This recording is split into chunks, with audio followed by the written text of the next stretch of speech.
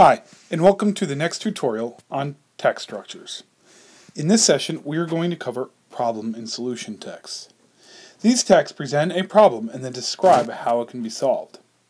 Now, it is easy for your audience or for readers to confuse problem and solution texts with cause and effect text. The main difference is a cause and effect text does not have to have a solution. On the other hand, a problem-solution text begins with a problem. It then moves from the problem to a solution. Oftentimes, the majority of the writing the author spends will be on framing the problem, and the solution might just be a paragraph or a conclusion or a smaller detail. It is very important as an audience, when you're reading and analyzing the problem and solution text structure, to identify the problem correctly, identify the different solutions, and if the author is supporting that solution or rebutting that solution. There are also common transition words used during problem and solution text. Problem, solution, therefore, as a result, consequently, hence, thus, because of this, and many more. Let's look at an example. Here's a 6th grade essay on cheating.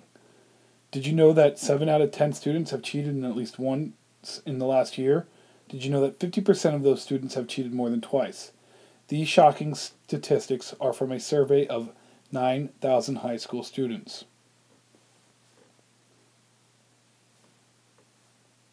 Here, the author introduces the problem. It uses statistics to basically analyze and talk to the audience about what is going on with cheating. In the next paragraph, they continue to describe the problem. Incredibly, teachers may be encouraging their students to cheat. Last year at Detroit, teachers allegedly provided their teachers with answers to statewide standardized tests. Students at the school told investigators they were promised pizza and money if they cheated on the test as told. Similar allegations at several schools in San Diego have prompted investigation. A student at a local high school says she sees students cheating almost on every test, and teachers don't do anything about it. So in this paragraph, the problem is better defined.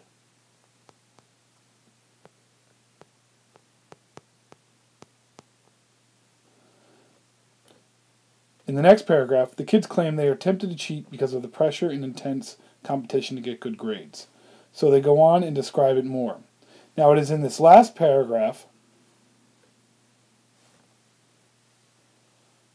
where we see the solution. Finding solutions to this problem is difficult. In our main classes, each student has different problems on their test papers, so it is useless to look at someone else's answers. Teachers also could randomly mix the problems through the page. Another solution is for adults to lower their expectations. Perhaps it is time for parents and teachers to examine whether higher test results are important enough to encourage cheating. And as you see this, granted this is a 6th grade student, but you see some of the common transition words in the paper, such as perhaps, finding solutions to these problems, another solution. So when you're reading for this text structure, examine and identify the problem, find where the author is discussing the solution, and then look for those common transition words.